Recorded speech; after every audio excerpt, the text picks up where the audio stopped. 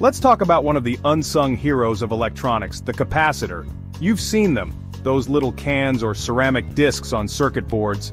They might look simple, but they're fundamental to making our gadgets work. Think of capacitors as tiny temporary storage tanks for electrical energy. Unlike batteries, they don't generate power. They grab it, hold it briefly, and release it in a quick burst. This ability to charge and discharge rapidly is their superpower. Imagine needing to fill a water balloon fast. You'd fill a bucket first, then dump it in. That's what a capacitor does with electricity. It stores up charge, then releases it all at once when needed. Understanding capacitors unlocks a whole new layer of how your gadgets work. So, how does a capacitor actually work? It's surprisingly simple.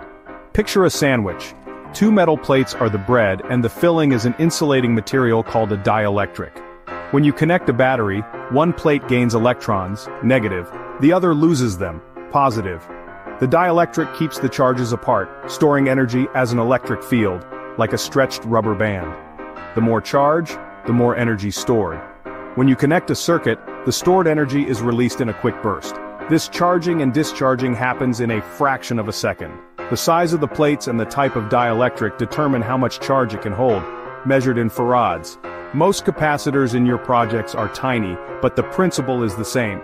It's a simple, elegant system, a sandwich that stores and releases energy on command.